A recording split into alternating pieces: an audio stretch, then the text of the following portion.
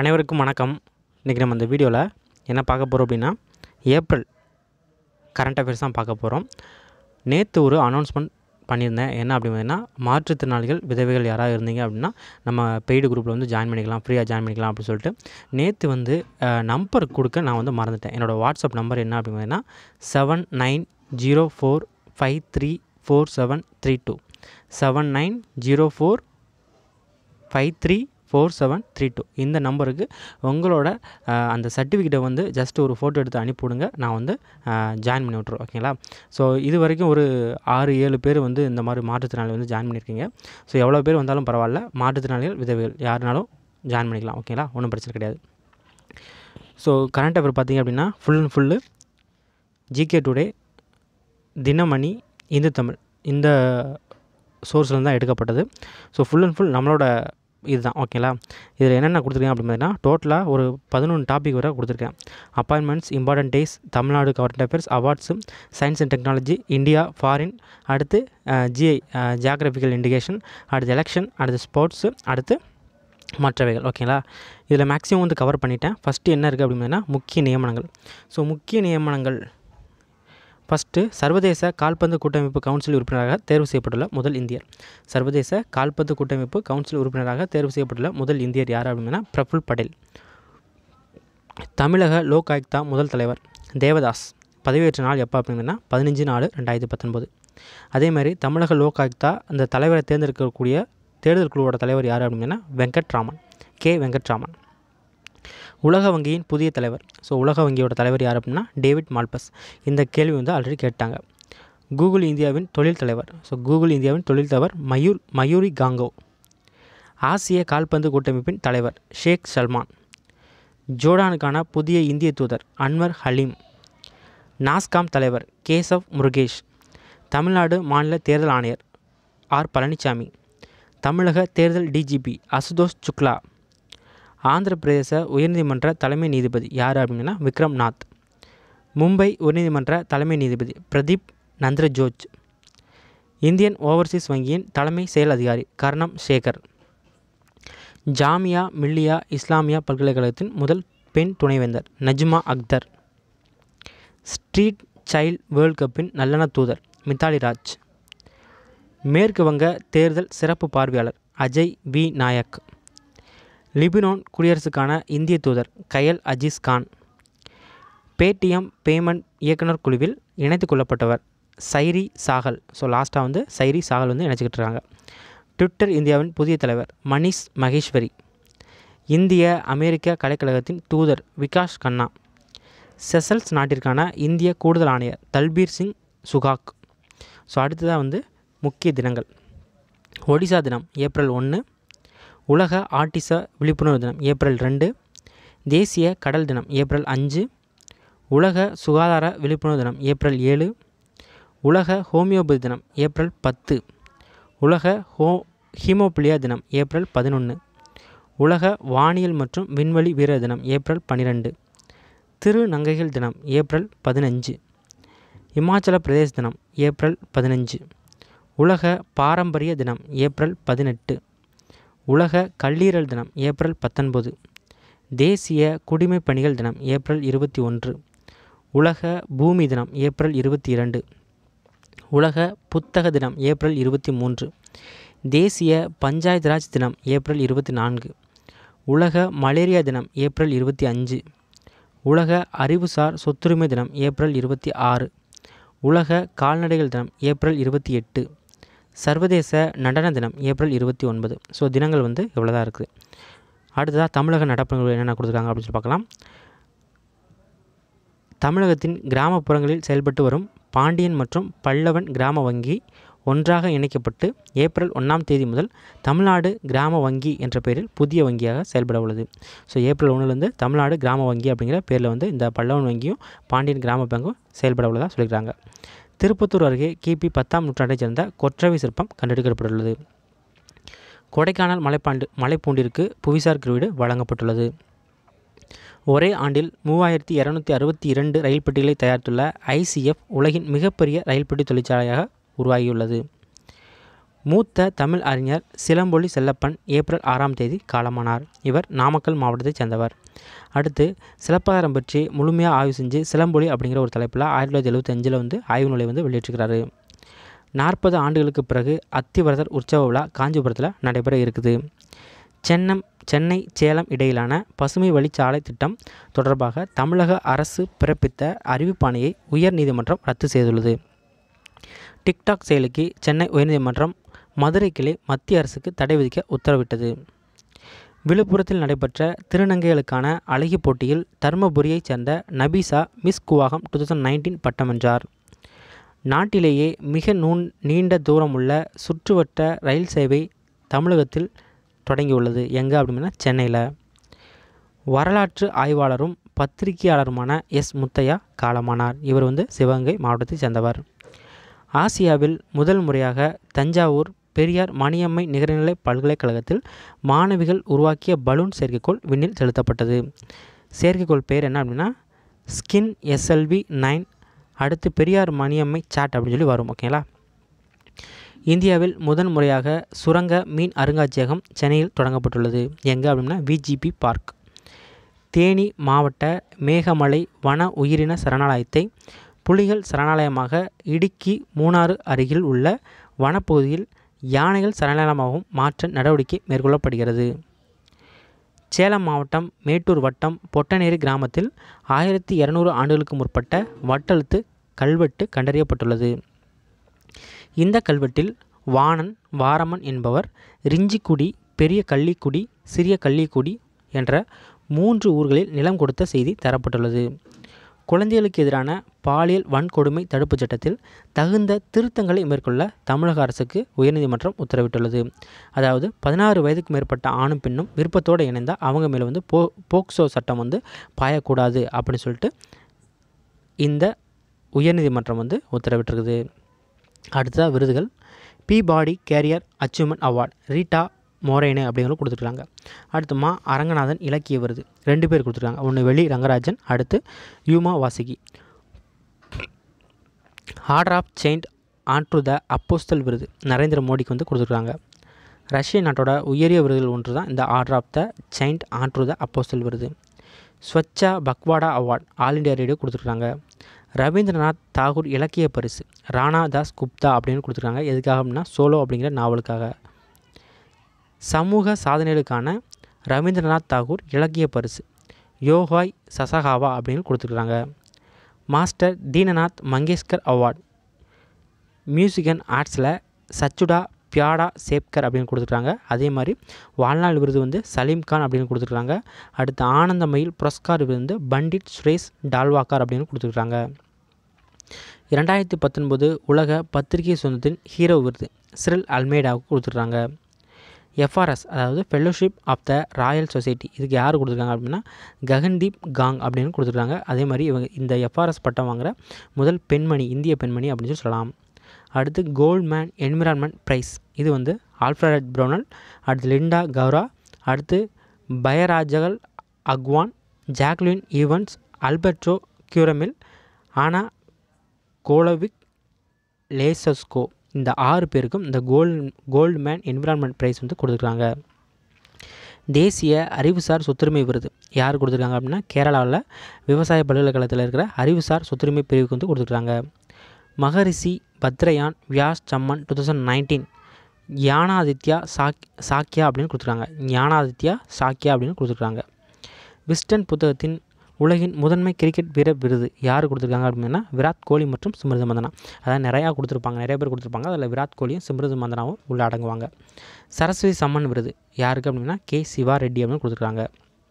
அடுத்து அறிவியல் தொழில்நுட்பம். செவ்வாய் கிரகத்தில் பறந்து ஆய்வு செய்வதற்காக அமெரிக்க விண்வெளி ஆய்வு மையம் நாசா ஒரு ஹெலிகாப்டர் வடிவமைச்சிருக்கிறாங்க. அதை வெற்றிகரமாக சோதித்து பார்த்துருக்காங்க. இதோட எடை எவ்வளோ அப்படின்னா 1.8 கிலோ. அடுத்த ஆண்டு செவ்வாய் கிரகத்திற்கு அனுப்புவதாக சொல்லியிருக்காங்க.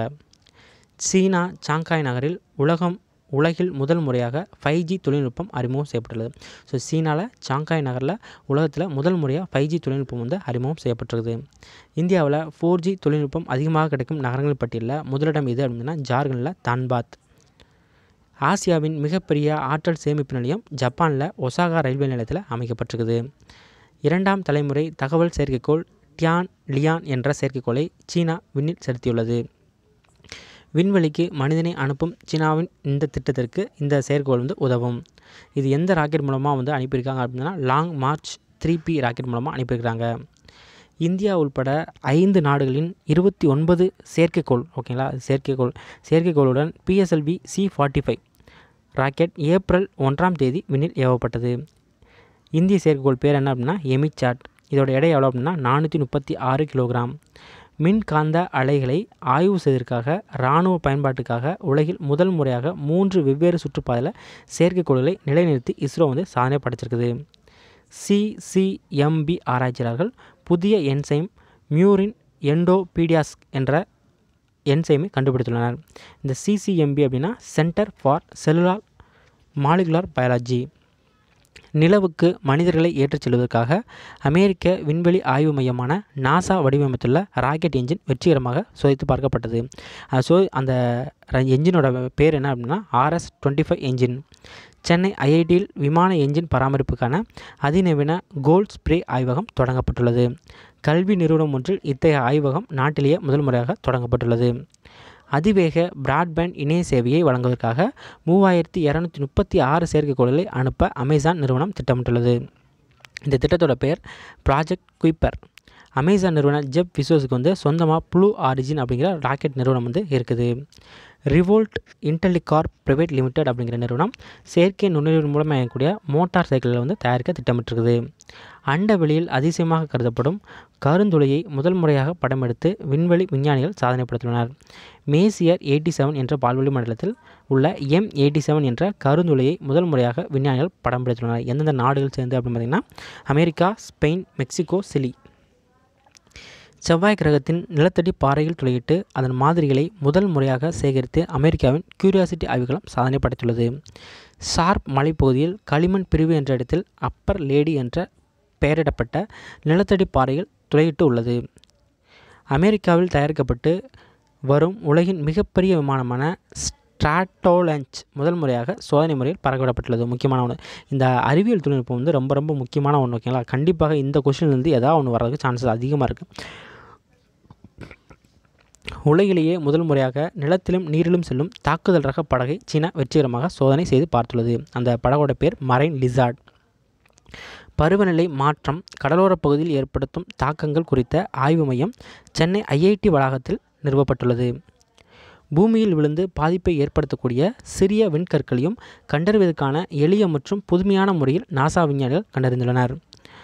முதன் முறையாக விண்வெளியில் பேரண்டத்தில் மிக பழமையான ஹீலியம் ஹைட்ரேட் அயனியை அமெரிக்காவின் நாசா கண்டறிந்துள்ளது. சனி கிரகத்தின் டைட்டனை ஆராய்வதற்காக அனுப்பப்பட்ட நாசாவின் ஹாசினி விண்கலம் டைட்டனில் மீத்தேன் ஏரியை கண்டுபிடித்துள்ளது. சர்வதேச விண்வெளி ஆராய்ச்சி கழகத்தில் அதிக நாட்கள் தங்கி பணிபுரிந்த பெண் யார் அப்படின்னா கிறிஸ்டியானா கோச் அப்படிங்கிறவங்க. இவங்க நாசா விண்வெளி மையத்தை சேர்ந்தவங்க. இந்த இன்டர்நேஷ்னல் ஸ்பேஸ் ஸ்டேஷன் அப்படி சொல்லுவாங்க ஓகேங்களா. அடுத்த ஆசியாவில் முதல் முறையாக தஞ்சாவூர் பெரியார் மணியம்மை நிகர்நிலை பல்கலைக்கழகத்தில் மாணவிகள் உருவாக்கிய பலூன் செயற்கைக்கோள் விண்ணில் செலுத்தப்பட்டது. இது ஆல்ரெடி நம்ம பார்த்துட்டோம். இருந்தாலும் இந்த சயின்ஸ் அண்ட் டெக்னாலஜி பார்க்கலாம். Skin SLV-9 Maniammaiyar chat. இஸ்ரேலின் டெல் அவிவ் பல்கலைக்கழகத்தைச் சேர்ந்த விஞ்ஞானிகள் மனித திசுக்கள் நாளங்களை கொண்டு முப்பரிமாணத்தில் அச்சடிக்கப்பட்ட இதயத்தை உருவாக்கினர். நிலவில் பாதிப்பை ஏற்படுத்திய விண்கலம் பெரசித். இது இஸ்ரேல் நாட்டிற்கு சொந்தமானது. அதாவது நிலவில் போய் மோதிருச்சு ஓகேங்களா. அடுத்த அணுகுண்டு உள்ளிட்ட பல்வேறு வகையான ஆயுதங்களை சுமந்து சென்று 1000 கிலோமீட்டர் தூரத்தில் உள்ள இலக்கை தாக்கி அளிக்கும் நிர்பை அப்படிங்கிற ஏவுகணையை இந்தியா வெற்றிகரமாக பரிசோதித்திருக்குது. எங்கே அப்படின்னா சந்திப்பூர், ஒடிஷாவில். செவ்வாய் கிரகத்தில் நிலநடுக்கம் ஏற்பட்டதை முதன் முறையாக நாசாவின் இன்சைட் விண்கலம் படமெடுத்து அனுப்பியுள்ளது. உலகின் முதல் மிதக்கும் அணுமின் நிலையம் ரஷ்யாவில் அமைந்துள்ளது. அதோட பேர் என்னன்னா அக்டமிக் லோமோனோசோவ். பார்த்தி என்ற எழுத்து வடிவத்தை IIT மெட்ராஸ் அறிமுகம் செய்துள்ளது. பெபி கொலம்போ மிஷன் இதை தி European space agency, Japan aerospace exploration space agency இந்த 2 ஏஜென்சி சேர்ந்து வெற்றிகரமாக புதனில் சோதனை செஞ்சுருக்கிறாங்க. அடுத்து இந்திய நடப்பு நிகழ்வுகள்.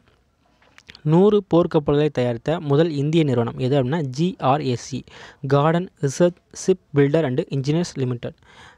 அந்த 100வது வார்ஷிப்போட பேர் என்ன அப்படின்னா INLCUL-56. அடுத்ததாக TMG, அதாவது டெரர் மானிட்டரிங் குரூப். இது வந்து ஜம்மு காஷ்மீரில் வந்து தொடங்கியிருக்காங்க. மத்திய உள்துறை அமைச்சகம் வந்து தொடங்கியிருக்குது. கடலுக்கு அடியில் உள்ள நீர்மூழ்கி கப்பல்களை கண்டுபிடித்து தாக்கி அளிக்கும் MH-60 ரக ஷீஹாக் ரக அதிநவீன ஹெலிகாப்டர்களை இந்தியாவுக்கு விற்பனை செய்ய அமெரிக்கா ஒப்புதல் அளிச்சிருக்குது. 2019-2020 நிதியாண்டில் இந்திய மொத்த உள்நாட்டு உற்பத்தி வளர்ச்சி 7.2% இருக்கும் அப்படின்னு சொல்லிட்டு ஆசிய மேம்பாட்டு வங்கி வந்து கணிச்சிருக்கிறாங்க. ஊலி necked Stark, white bellied drongo என்ற 2 புதிய பறவை இனங்கள் கேரளாவில் கண்டுபிடிக்கப்பட்டிருக்குது. இந்திய கடற்படைக்கு அதிநவீன 6 நீர்மூழ்கி கப்பல்கள் கட்டமைப்பு தொடர்பாக 45,000 கோடி மதிப்பீட்டில் புதிய திட்டம் வந்து உருவாக்கப்பட்டிருக்குது. இந்த திட்டம் வந்து திட்டம் 75 கீழ் 1 கீழே வந்து இதை வந்து தயாரிக்கிறாங்க. மைத்ரி என்ற தொங்கு பாலம் லே லடாக் பகுதியில் இந்திய இராணுவத்தினால் கட்டப்பட்டிருக்குது. 40 நாட்களுக்கு கட்டப்பட்ட மிக நீண்ட தொங்கு பாலம். இதன் உயரம் 260 அடி சிந்து நதியில் கட்டப்பட்டது. இதோட உயரம் 260 அடி சிந்து நதியில் கட்டப்பட்டிருக்குது. தேசிய வேளாண் மற்றும் ஊரக வளர்ச்சி ஆலோசனை சேவை வங்கியுடன் இணைந்து ஆப்பிரிக்க நாடான மாலவியில் இந்திய ஆப்பிரிக்க வேளாண் மற்றும் ஊரக வளர்ச்சி திட்டத்தை இந்தியா அமைக்க உள்ளது. Indian oil corporation BS6 petrol விற்பனையை இந்தியாவில் முதல் முறையாக டெல்லியில் தொடங்கியுள்ளது. தண்டனை கைதிகளை நாடு கடத்துவது தொடர்பாக இந்தியா பிரேசில் இடையேயான ஒப்பந்தம் கையெழுத்தானது. அதாவது இந்தியா பிரேசில் இடையே கையெழுத்தான ஒப்பந்தம் அமலுக்கு வந்தது. உலக வர்த்தக அமைப்பில் அங்கம் வகிக்கும் நாடுகளின் வர்த்தக அமைச்சர்கள் கூட்டத்தை இந்தியாவில் நடத்த மத்திய அரசு திட்டமிட்டுள்ளது. இந்தியாவில் முதலாக கார்பன் பாசிட்டிவ் டேக் மணிப்பூர் மாநிலம் பயாங் என்ற கிராமத்திற்கு வழங்கப்பட்டுள்ளது. 35 நாடுகளின் பிரதிநிதிகள் பங்கேற்ற சர்வதேச கல்வியாளர்கள் மாநாடு டெல்லியில் நடைபெற்றது. நுஜன் மொபிலிட்டி சமிட் எங்கே அப்படின்னா மனேசர், அதாவது ஹரியானா மாநிலத்தில் மனேசர் அப்படிங்கிற இடத்துல வந்து நடைபெற்றது. அதாவது நடைபெற உள்ளது November 27. The bureau of Indian standards, அதாவது BIS, இது வந்து IIT டெல்லியோட ஒரு புரிந்துணர்வு ஒப்பந்தம் வந்து பண்ணியிருக்காங்க. அதாவது ரிசர்ச் பண்ணுறதுக்காக 6 புதிய சிலந்தி வகைகள் கேரளாவில் கண்டுபிடிக்கப்பட்டிருக்குது. அரசு மருத்துவர்களில் ஓய்வு வயது வந்து 60லேருந்து 62 கோவா மாநிலம் வந்து உயர்த்தியிருக்குது. இந்திய கப்பற்படை CSIR உடன் புரிந்துணர்வு ஒப்பந்தம் செஞ்சுருக்கிறாங்க. CSIR அப்படின்னா என்ன அப்படின்னா தி council of scientific and industrial research. Nagaland மாநிலம் வந்து 75வது கோஹிமா போர் நினைவு தினத்தை வந்து கொண்டாடிக்கிறாங்க. எந்த டேட்டில் அப்படின்னா ஏப்ரல் 4. மத்திய மனிதவள மேம்பாட்டு அமைச்சகம் வெளியிட்டுள்ள தேசிய அளவிலான உயர் கல்வி நிறுவன தரவரிசை பட்டியலில் சென்னை IIT முதலிடம் பிடித்துள்ளது. ஏலாங் மானியூ திருவிழா நாகாலாந்தில் கொண்டாடுறாங்க. அயல் நாடுகளில் பணிபுரிந்து தாய்நாட்டுக்கு பணம் அனுப்புவதில் வெளிநாடு வாழ் இந்தியர்கள் முதலிடத்தில் உள்ளதாக உலக வங்கி தெரிவித்துள்ளது. ISO தரச்சான்று முதல்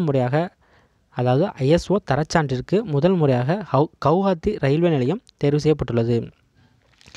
ஜாலியன் வாலாபாக் படுகொலை நிகழ்ந்து ஏப்ரல் 13ஆம் தேதியுடன் 100 ஆண்டுகள் நிறைவடைந்தது.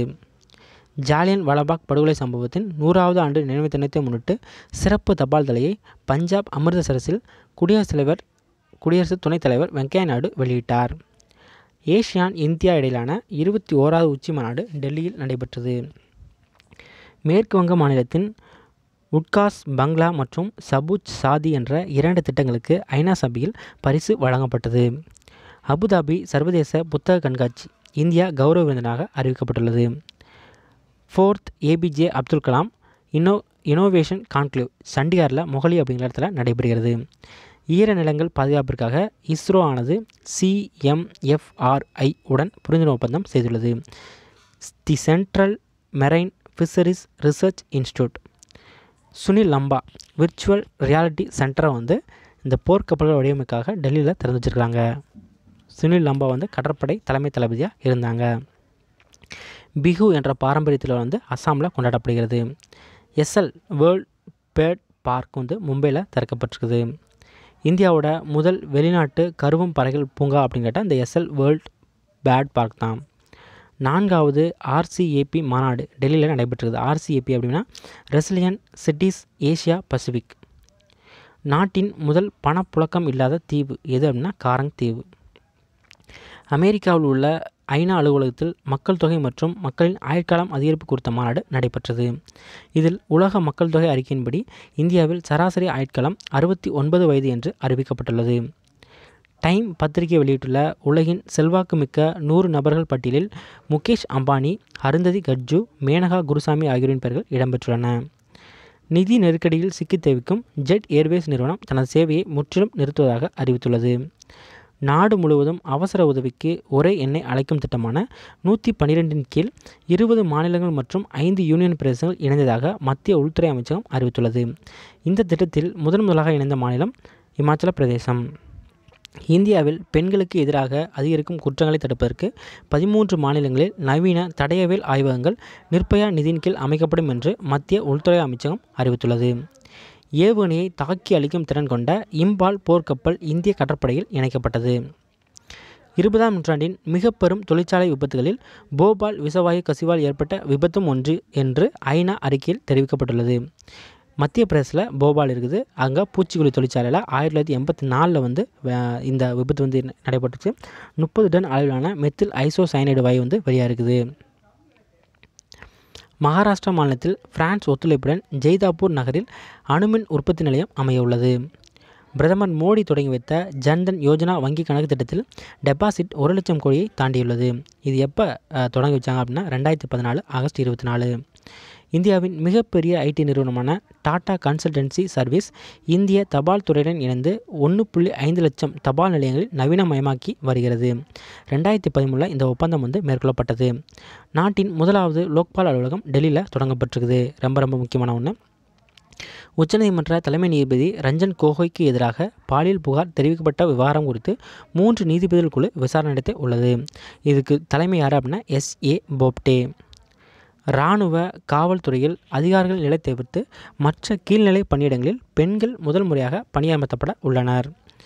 WHO வெளியிட்ட உலகில் அதிக மாசுபடும் நகரங்களில் இந்தியாவின் கான்பூர் முதலிடத்தில் உள்ளது. அடுத்ததாக வெளிநாட்டு செய்திகள். ஜப்பானில் புதிய பேரரசர் நருஹிடோ பதவியேற்க உள்ளார். எப்போ அப்படின்னா மே 1 பதவி ஏற்றார். ஓகேங்களா. அடுத்து இவருடைய ஆட்சி காலம் ரெய்வா அப்படின்னு சொல்லிட்டு அழைக்கப்படும் அப்படின்னு சொல்லியிருக்காங்க. அடுத்து ரெய்வா அப்படின்னா என்ன அப்படின்னா நல்லிணக்கம் அப்படின்னு சொல்லி போகிறோம். இதுக்கு முன்னால் அகிஹிடோ அப்படிங்கிறது இருந்தாங்க. வெனிசுலாவில் ரேஷன் முறையில் மின்சாரம் வழங்க திட்டமிடப்பட்டதாக சொல்லியிருக்காங்க. நியூசிலாந்தில் இராணுவ பாணி தானியங்கி துப்பாக்கிகளுக்கு தடை விதிக்கும் புதிய சட்டத்துக்கு அந்த நாட்டு நாடாளுமன்றம் ஒப்புதல் அளிச்சிருக்காங்க. சமீபத்தில் அங்கே கிரைஸ்ட் சர்ச் பகுதியில் துப்பாக்கிச்சூடு நடந்தது.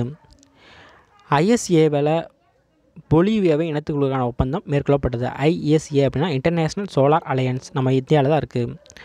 பொலிவியா லித்தியம் கார்பனேட் வழங்க இந்தியாவுடன் புரிந்துணர்வு ஒப்பந்தம் செய்து கொண்டது. உலகில் முதல் முறையாக நாடு முழுவதும் 5G சேவையை அறிமுகம் செய்துள்ள நாடு தென்கொரியா. ஸோ உலகத்தில் ஃபஸ்ட்டு 5G சேவையை அறிமுகம் செய்த நகரம் எதுன்னு கேட்டால் சீனாவில் உள்ள ஒரு நகரம். ஓகேங்களா. அதே மாதிரி உலகத்தில் முதல் முறையாக நாடு முழுவதும் அப்படின்னு கேட்டாங்கன்னா இந்த தென்கொரியாவை சொல்லணும். போயிங் விமான நிறுவனம் அதன் 737 மேக்ஸ் ரக விமானங்களில் உற்பத்தியை குறைக்க முடிவு செய்துள்ளது.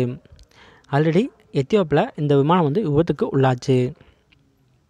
இந்திய இலங்கை நாடுகளுக்கிடையே இராணுவம் உள்ளிட்ட பல்வேறு பிரிவுகளில் இரு தரப்பு ஒத்துழைப்பை அதிகரிக்க செய்யும் வகையில் இந்திய வெளியுறவுத்துறை செயலர் சஞ்சய் மித்ரா மற்றும் இலங்கை அதிபர் மைத்ரிபால் சிறிசேனா இடையே ஒப்பந்தம் கையெழுத்தானது. நேட்டோ நாடுகளின் கூட்டமைப்பு 70வது ஆண்டு விழா ஏப்ரல் 4 அமெரிக்காவில் வாஷிங்டனில் நடைபெற்றது.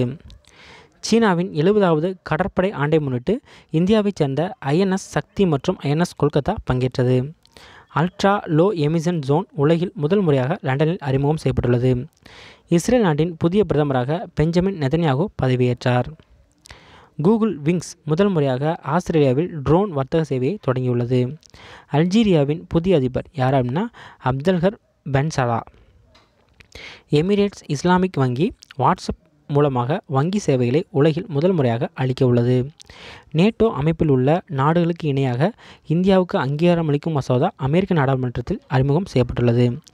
உலகின் மிகவும் மகிழ்ச்சிகரமான நாடுகளின் பட்டியலில் தொடர்ந்து 2வது ஆண்டாக பின்லாந்து முதலிடத்தை பிடித்துள்ளது. செயின் மில்டர்ட் ஸ்டேட் என்ற புதிய நிலையை ஸ்காட்லாந்து விஞ்ஞானிகள் கண்டுபிடித்துள்ளனர். எவரெஸ்ட் சிகரத்தை மறு அளவிட நேபாளம் ஒரு குழுவை அமைத்துள்ளது. ஹைதி நாட்டின் புதிய பிரதமர் ஜீன் மைக்கேல் லபின். விக்கிலீக்ஸ் நிறுவனர் ஜூலியன் அசாஞ்சே பிரிட்டிஷ் காவல்துறையினால் கைது செய்யப்பட்டுள்ளார். பிரான்ஸ் தலைநகர் பாரிஸில் 250 ஆண்டுகள் பழமை வாய்ந்த நாட்டர்டாம் தேவாலயத்தில் தீ விபத்து ஏற்பட்டது.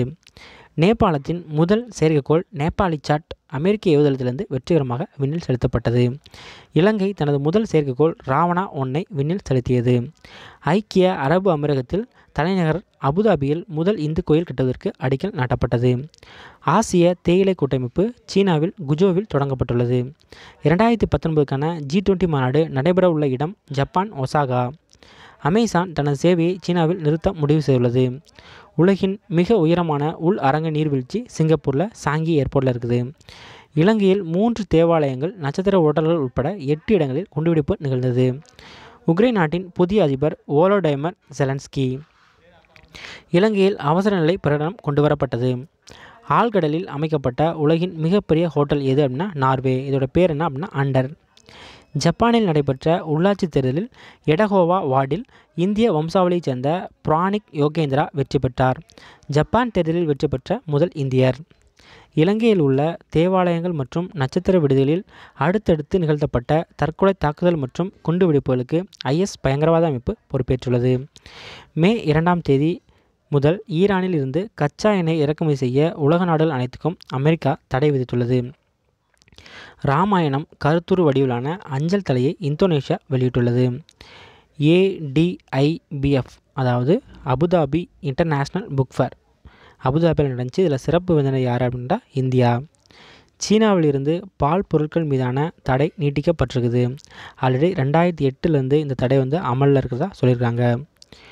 UAE அதாவது எட்டிஹெட் ஏர்வேஸ் அப்படிங்கிற ஒரு ஏர்வேஸில் வித்தவுட் சிங்கிள் யூஸ் பிளாஸ்டிக் இல்லாமல் இந்த எட்டிஹெட் ஏர்வேஸ் அப்படிங்கிறது பயணம் செஞ்சுருக்குது. 5th Asia Pacific broadcasting union submit எங்கே அப்படின்னா காத்மண்டில் நடந்திருக்குது. காலநிலை நடவடிக்கை மற்றும் பேரழிவின் முன்னேற்பாடுக்கான மாநாடு. ஸோ இது என்ன அப்படின்னா இந்த 5th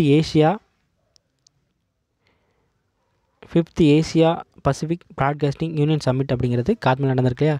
இது எதுக்கு அப்படின்னா காலநிலை நடவடிக்கை மற்றும் பேரழிவின் முன்னேற்பாடுக்கான மாநாடு. உலகிலேயே மிகப்பெரிய புத்தர் சிலை சீனாவில் அமைந்துள்ளது. பானி புயலுக்கு பெயரிட்ட நாடு எது அப்படின்னா வங்கதேசம். ரொம்ப முக்கியமான ஒன்று. அடுத்ததாக ஐக்கிய அரபு அமீரகத்திலிருந்து தந்தைக்கும் முஸ்லீம் தாய்க்கும் பிறந்த குழந்தைக்கு முதல் முறையாக பிறப்புச் சான்றிதழ் வழங்கப்பட்டுள்ளது.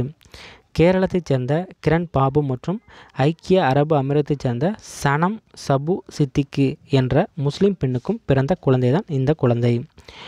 புவிசார் குறியீடு. ஸோ புவிசார் குறியீடு இந்த ஆண்டு நிறைய இதுக்கும் வழங்கியிருக்கிறாங்க. என்னென்ன அதில் முக்கியமானதை மட்டும் பார்க்கலாம். கந்தமால் ஹால்டி ஒடிசாவுக்கு வழங்கியிருக்கிறாங்க. கந்தமால் ஹால்டி அப்படிங்கிறது மஞ்சள். கொடைக்கானல் மலைப்பூண்டுக்கு வழங்கியிருக்கிறாங்க. இமாச்சல பிரதேசில் காலா ஜீரா. அடுத்து சத்தீஸ்கரில் ஜீரா பூல். கர்நாடகாவில் அராபிகா காபிக்கு வழங்கியிருக்கிறாங்க. கேரளாவில் ராபஸ்டா காபி. ஆந்திராவில் அரக்கு பள்ளத்தாக்கு காபி. அடுத்து கர்நாடகாவில் சிர்ச்சி சுப்பாரி. இது ஒரு பாக்கு. ஓகேங்களா. அடுத்து இமாச்சல பிரதேசில் சூழி எண்ணெய்க்கு வழங்கியிருக்கிறாங்க. ஸோ இதெல்லாம் ஜஸ்ட் ஒரு டைம் பார்த்துக்கோங்க. அடுத்து எலெக்ஷன். ஸோ எலெக்ஷன் பார்த்திங்க அப்படின்னா 17வது மக்களவைத் தேர்தல் அப்படின்னு சொல்லலாம். இது நடைபெற்ற காலம் எப்போ அப்படின்னா ஏப்ரல் 11லேருந்து மே 19 வரைக்கும் 7 கட்டங்களாக நடைபெற்றுச்சு. மொத்தம் நம்ம இந்தியாவில் 543 மக்களவைத் தொகுதிகள் இருக்குது.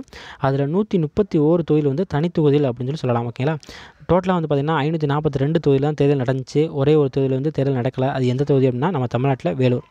அதே மாதிரி முதல் கட்ட தேர்தல் ஏப்ரல் 11, 2ஆம் கட்ட தேர்தல் ஏப்ரல் 18, 3ஆம் கட்ட தேர்தல் ஏப்ரல் 23, 4ஆம் கட்ட தேர்தல் ஏப்ரல் 29, 5ஆம் கட்ட தேர்தல் மே 6, 6ஆம் கட்ட தேர்தல் மே 12, 7ஆம் கட்ட தேர்தல் மே 19. ஸோ இதெல்லாம் எல்லாமே தேவையில்லை. நீங்கள் ஏப்ரல் 11, மே 19 ரெண்டுமே நல்லா தெரிஞ்சு வச்சுக்கோங்க. அடுத்ததாக தமிழகத்தில் 38 மக்களவைத் தொகுதிகளுக்கான பொதுத் தேர்தல் மற்றும் 18 சட்டப்பேரவைத் தேர்தலுக்கான இடைத்தேர்தல் வாக்குப்பதிவு ஏப்ரல் 18 நடைபெற்றது. நம்ம தமிழ்நாட்டுக்கு எப்போ எலெக்ஷன் அப்படின்னா ஏப்ரல் 18. வாக்காளர் அடையாள அட்டை இல்லாமல் 11 மாற்று ஆவணங்கள் பயன்படுத்தி வாக்களிக்கலாம் அப்படின்னு சொல்லியிருக்காங்க. ஸோ சேர்த்து வாக்காளர் அட்டையில் சேர்த்து 12. ஓகேங்களா. மேற்கு வங்கத்தில் மக்களவைத் தேர்தலில் சிறப்பு பார்வையாளர் அஜய் வி நாயக் நியமிக்கப்பட்டிருக்காங்க. தமிழகத்தில் ஏப்ரல் 18ஆம் தேதி நடைபெற்ற மக்களவைத் தேர்தலில் 71% வாக்குகள் பதிவாயிருக்குது. அதிக வாக்குப்பதிவு பார்த்திங்க அப்படின்னா தருமபுரி, குறைந்த வாக்குப்பதிவு தென் சென்னை. அதே மாதிரி 18 சட்டப்பேரவை இடைத்தேர்தல் நடந்துச்சுலையா, அதில் அதிகம் சோளிங்கர், குறைவு பெரம்பூர். அருணாச்சல பிரதேசில் மலோகம் பகுதியில் ஒருவருக்காக மட்டும் வாக்குச்சாவடி அமைக்கப்பட்டிருக்குது. அந்த ஒருவர் யார் அப்படின்னா சொகேலோ டயாங் அப்படிங்கிறவங்க. இது எதுக்காக இந்த ஒருவருக்காக மட்டும் அமைச்சிருக்காங்க அப்படின்னா, எந்த ஒரு வாக்காளரும் வாக்களிக்கிறதுக்காக ஒரு 1.24 மைல் தூரத்தை வந்து கடந்து போகக்கூடாது. ஸோ அது வந்து நம்ம பாலிட்டியில் உள்ள ஒரு விதி அப்படின்னு சொல்லலாம். அடுத்ததாக வந்து பார்த்திங்க அப்படின்னா, தமிழகத்தில் திருப்பரங்குன்றம், சூலூர், அரவக்குறிச்சி, ஒட்டப்பிடாரம் ஆகிய சட்டப்பேரவை தொகுதிக்கு இடைத்தேர்தல் மே 19ஆம் தேதி வந்து நடைபெற்றது. இதில் வாக்கு சதவீதம் எவ்வளோ அப்படின்னா 77.62. தமிழகத்தில் 12 மக்களவைத் தொகுதிக்குட்பட்ட 44 வாக்குச்சாவடியில் ஒப்புகை சீட்டு இயந்திரங்களில் உள்ள சீட்டுகளை வந்து எண்ணுவதற்கு தேர்தல் ஆணையம் வந்து உத்தரவிட்டாங்க. இந்தியாவின் முதல் வாக்காளரான ஷாம் சரண் நெகி, இந்தியாவோட இவர் தான் முதல் வாக்காளர் அப்படின்னு சொல்லியிருக்காங்க. ஷாம் சரண் நெகி இமாச்சல பிரதேச மாநிலத்தில் கின்னௌர் அப்படிங்கிற இடத்துல வந்து வாக்குப்பதிவு செஞ்சுருக்காங்க இப்பயும். ஓகேங்களா. இமாச்சல பிரதேசம் பாரா பங்கல் வாக்குச்சாவடியில் 100% வந்து வாக்குப்பதிவு ஆயிருக்குது. வாக்கு எண்ணிக்கை எப்போ அப்படின்னா மே 23. வாக்காளர்களுக்கு விழிப்புணர்வு ஏற்படுறதுக்காக இந்தியாவில் முதல் முறையாக வாக்காளர் பூங்கா வந்து எங்கே ஆரம்பித்தாங்க அப்படின்னா ஹரியானாவில் குருகிராமில் வந்து ஆரம்பித்தாங்க. ஆந்திரம், அருணாச்சல பிரதேசம், சிக்கிம், ஒடிசா இந்த 4 மாநிலங்களில் சட்டப்பேரவை தொகுதிக்கும் இடைத்தேர்தல் நடந்துச்சு, அதாவது தேர்தல் நடந்துச்சு. அதே மாதிரி இதில் இந்த சட்டப்பேரவை தொகுதியில் யார் யார் சிஎம் ஆனாங்க அப்படின்னா, ஆந்திராவில் வந்து ஜெகன்மோகன் ரெட்டி, அருணாச்சல பிரதேசில் வந்து பெமா காண்டு, சிக்கிமில் வந்து பிரேம் சிங் தமாங், அடுத்து ஒடிசாவில் நவீன் பட்நாயக். இந்த சிக்கிமில் வந்து பிரேம் சிங் தமாங் இருக்காங்கல்ல, இவர் வந்து PS கோலே அப்படின்னு கூட சொல்லுவாங்க. ஓகேங்களா. அடுத்ததாக 17ஆவது மக்களவைத் தேர்தலில் பிரதமர் நரேந்திர மோடி தலைமையிலாம் பாஜக வந்து வெற்றி பெற்றது. ஒரு இதில் வந்து 503 சொல்கிறாங்க, ஒரு இதில் வந்து ஸோ நிறையா வந்து டிஃப்ரென்ஸ் இருக்குது, அந்த தொகுதியில் வந்து டிஃப்ரென்ஸ் இருக்குது. ஸோ கரெக்டாக வந்து பார்த்துக்கோங்க. அடுத்து வந்து பார்த்திங்க அப்படின்னா, பிரதமர் நரேந்திர மோடி மே 30ஆம் தேதி வந்து பதவியேற்றுக்கிட்டாங்க. பிரதமர் நரேந்திர மோடி வந்து 30ஆம் தேதி வந்து பதவியேற்றுக்கிட்டாங்க, மே 30ஆம் தேதி. அடுத்ததாக அமைச்சர்களுக்கு வழங்கப்பட்டுள்ள துறைவரம் இந்த இதில் வந்து இந்த 17ஆவது மக்களவைத் தேர்தலில் பிரதமர் நரேந்திர மோடி தலைமையிலான பாஜக வந்து 303 தொகுதியில் வந்து வின் பண்ணிச்சு. ஓகேங்களா. 303 வந்து வின் பண்ணிச்சு, தனிப்பெரும்பான்மையோட வின் பண்ணிருச்சு. டோட்டலாக வந்து பார்த்திங்க அப்படின்னா 352. டோட்டலாக 352. அடுத்ததாக வந்து பார்த்திங்க அப்படின்னா, பிரதமர் நரேந்திர மோடி வந்து மே 30ஆம் தேதி வந்து பதவியேற்றுக்கிட்டாங்க. ஸோ அடுத்து அமைச்சர்கள். ஸோ ரொம்ப ரொம்ப முக்கியமான ஒன்று, இதில் வந்து கண்டிப்பாக ஒரு கொஸ்டின் வந்து வந்துடும். நரேந்திர மோடிக்கு வந்து அணுசக்தி, விண்வெளி உள்ளிட்ட துறைகள் வந்து கொடுத்தாங்க. நம்ம இது சம்மந்தமாக ஆல்ரெடி வீடியோ போட்டோம், அதனால் இது வந்து போட தேவையில்லை. ஓகேங்களா. கேபினட் அமைச்சர்களை பற்றி நம்ம வந்து ஆல்ரெடி போட்டுட்டோம். ஸோ அடுத்து இதுக்கு போகலாம். அடுத்து விளையாட்டு. மியாமி ஓப்பன் டென்னிஸ் போட்டியில் மகளிர் ஒற்றையர் பிரிவில் ஆஸ்திரேலிய வீராங்கனை ஆஷ்லி பார்டி வந்து சாம்பியன் பட்டம் வென்றுக்கிறாங்க. சுல்தான் அஸ்லான் ஷா ஹாக்கி போட்டியில் இந்தியா வெள்ளி வென்றிருக்குது, தங்கம் வந்து தென்கொரியா வென்றிருக்குது. மியாமி ஓப்பன் ஆடவர் ஒற்றையர் பிரிவில் சுவிட்சர்லாந்தோட ரோஜர் ஃபெடரர் சாம்பியன் பட்டம் வென்றார். ஆண்டுதோறும் டெஸ்ட் தரவரிசை பட்டியலில் முதலிடம் பிடிக்கும் அணிக்கு ICC டெஸ்ட் சாம்பியன்ஷிப் தண்டாயுதத்தையும் 6.92 கோடி பரிசுத் தொகையும் வழங்கும். தொடர்ந்து 3வது ஆண்டாக இந்தியா முதலிடம் பிடித்துள்ளது. ஆசிய ஏர்கன் துப்பாக்கி சுடுதல் போட்டி சீனாவில் தைபே நகரில் நடைபெற்றது. இதில் இந்தியா மொத்தம் 25 பதக்கங்களை வந்து வென்றுள்ளது. ஆசிய குண்டு எறிதல் சாம்பியன் மன்பிரீத் கவுர் ஊக்கமருந்து தடை சோதனை முடிவுகளை மறைத்தார் என்று 4 ஆண்டுகள் தடை விதித்து தேசிய ஊக்கமருந்து ஆணையம் வந்து உத்தரவிட்டிருக்குது. இது வந்து நாடா அப்படின்னு சொல்லுவாங்க. உலகின் மிகவும் வயதான கால்பந்தாட்ட வீரர் யார் அப்படின்னா ஐசாக் ஹாயிக். இவங்க வந்து இஸ்ரேல் நாட்டை சேர்ந்தவங்க. 2019ஆம் ஆண்டிற்கான ஆசியாவின் சிறந்த தடகள பயிற்சியாளராக இந்தோனேஷியாவை சேர்ந்த இனி நூரணி அப்படிங்கிறவங்க தேர்வு செய்யப்பட்டிருக்கிறாங்க. பாகிஸ்தான் ஹாக்கி அணிக்கு சர்வதேச ஹாக்கி கூட்டமைப்பு 1,70,000 யூரோ வந்து அபராதமாக விதிச்சிருக்குது. இந்திய மல்யுத்த வீரரான பஜ்ரங் பூனியா சர்வதேச தரவரிசையில் 65 கிலோ எடைப்பிரிவில் முதலிடம் பிடிச்சிருக்கிறாங்க. ஆசிய தடகள சாம்பியன்ஷிப் போட்டியில் 800 மீட்டர் ஓட்டப்பந்தயத்தில் கோமதி மாரிமுத்து வந்து தங்கம் வென்றிருக்கிறாங்க. இவங்க வந்து திருச்சி மாவட்டத்தை சேர்ந்தவங்க. இந்த ஆசிய தடகள சாம்பியன்ஷிப் போட்டி வந்து கத்தாரில் தோஹாவில் நடைபெற்றுச்சு. ஆசிய மல்யுத்த சாம்பியன்ஷிப் போட்டி. ஓகேங்களா. ஒரு சில மிஸ்டேக் இருக்குது, அதை வந்து சரி பண்ணிடலாம். ஆசிய மல்யுத்த சாம்பியன்ஷிப் போட்டியில் பஜ்ரங் பூனியா வந்து 65 கிலோ எடைப்பிரிவில் தங்கம் வென்றுக்கிறாங்க. கத்தாரில் தோஹோ நகரில் நடைபெற்ற ஆசிய தடகள சாம்பியன்ஷிப் போட்டியில் இந்திய வீராங்கனை சித்ரா வந்து 1500 மீட்டர் ஓட்டத்தில் தங்கம் வென்றுக்கிறாங்க. ஆசிய தடகள போட்டி கத்தாரில் தோஹாவில் நடைபெற்றுச்சு. இதில் இந்தியா வந்து 17 பதக்கங்களோட 4ஆம் இடத்தை வந்து பிடிச்சிருக்குது. முதலிடம் வந்து பஹ்ரைன். உலகக்கோப்பை துப்பாக்கி சுடுதல் போட்டியில் பதக்கப்பட்டியலில் இந்தியா வந்து முதலிடம் பிடிச்சிருக்குது. நடைபெற்ற இடம் எங்கே அப்படின்னா பெய்ஜிங், சீனாவில். அடுத்ததாக மற்றவை இருக்குது. சங்கல்ப் செயலி. இது வந்து முதல் முறையாக வாக்களிக்கும் வாக்காளர்களாக அசாமில் போங்கயான் மாவட்டம் வந்து அறிமுகம் செஞ்சுருக்கிறாங்க. உத்தரப்பிரதேச மாநிலம் முசாபர் நகரைச் சேர்ந்த மங்கே ராம் அப்படிங்கிற மக்களவைத் தேர்தலில் போட்டியிடும் வேட்பாளர்கள் இவர் தான் மிகவும் ஏழை. இவங்க வந்து இப்போ ஒரு இணையமைச்சர் பதவி வந்து வாங்கிட்டாங்க. பொதுத்துறை வங்கிகளில் அதிக முதலீடு கொண்ட 2வது பெரிய வங்கியாக பேங்க் ஆஃப் பரோடா வந்து உருவாகிறது. எர்த் ஹவர் 2019 வந்து மார்ச் 30. ஓகேங்களா. அடுத்த நடப்பு தேர்தலில் நாட்டிலேயே 100% வாக்குச்சாவடியில் இணையதளத்துடன் இருக்கும் ஒரே மாநிலம் வந்து திரிபுரா. மேற்கு வங்க மாநிலத்தில் முதல் முறையாக சீன மொழியில் பிரச்சாரத்தை தொடங்கியிருக்கிறாங்க மம்தா பானர்ஜியோட திரிணாமுல் காங்கிரஸ் கட்சி. கஃபே சயின்டிஃபிக், இது வந்து கஃபே சயின்டிஃபிக் அப்படிங்கிறது நம்ம கேரளாவில் வந்து ஆரம்பிச்சிருக்காங்க. Modi again Y Modi's right for India and X communist manifesto என்ற புத்தகத்தின் ஆசிரியர் யார் அப்படின்னா மனோஜி சின்ஹா ராவல். இந்திய ரிசர்வ் வங்கி வட்டி விகிதத்தை வந்து 0.25% வந்து குறைச்சிருக்கிறாங்க. இந்தியா புல்ஸ் ஹவுசிங் ஃபினான்ஸ் நிறுவனம் வந்து லட்சுமி விலாஸ் வங்கியோட இணைய இருக்குது. போல்ட் குருஷேத்ரா, இது வந்து ஒரு ஜாயின்ட் மிலிட்ரி எக்ஸசைஸ் இந்தியா மற்றும் சிங்கப்பூர் இடையே வந்து நடந்திருக்குது. அடுத்து தமிழக தேர்தல் பிரிவு டிஜிபியாக அசுதோஷ் சுக்லா வந்து நியமிக்கப்பட்டிருக்கிறாங்க. ஆப்ரிக்கன் லயன், இது வந்து ஒரு ஜாயின்ட் மிலிட்ரி எக்ஸசைஸ் மொராக்கோ மற்றும் அமெரிக்கா இடையே வந்து நடைபெற்றிருக்குது. அடுத்து selected speeches of doctor Bhimrao Ambedkar in the constitution assembly என்ற புத்தகத்தை வெளியிட்டவர் யார் அப்படின்னா சூரிய பிரகாஷ். உலகின் 3வது பெரிய பங்குச்சந்தை நாடாக ஹாங்காங் வந்து உருவாயிருக்குது. வருணா கடற்படை பயிற்சி இந்தியா மற்றும் பிரான்ஸுக்கு இடையே வந்து நடைபெற்ற இடம் வந்து கோவா.